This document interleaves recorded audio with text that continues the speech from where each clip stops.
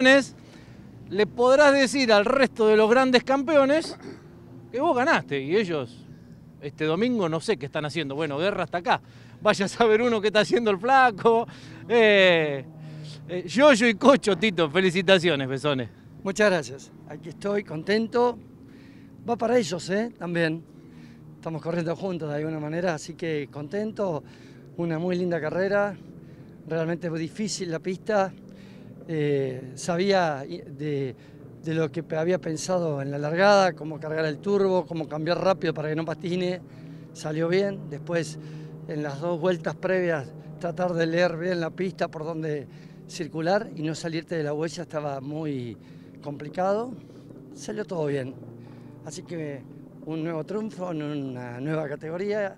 Y bueno, se puede. Así que contento. Felicitaciones a todos los que trabajan para que yo corra y sobre todo lo hago porque puedo hacerlo con mi hijo, que está buenísimo, y disfrutando de lo que a mí me gusta. Así que gracias a todos. Ya no te falta nada, has ganado en cuanto auto te subiste.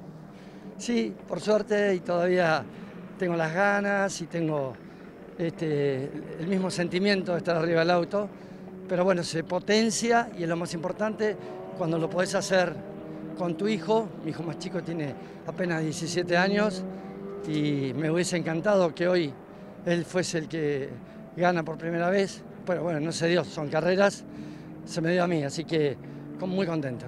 Uno de los grandes campeones, esta propuesta nueva de campeones sigue vigente. Sí, tal cual, el miércoles estaremos en el garage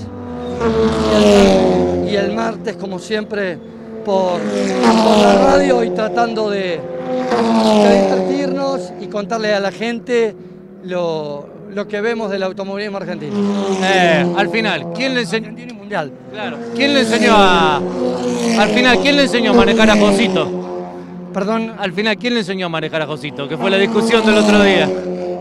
Preguntale a Josito con quién se subía cuando corría en tercer pista, cuando se manejaba con caja en H. Preguntale. Gracias, Tito. Un abrazo para todos. Ahí está Bessone, ganador de la Fiat y uno de los grandes campeones.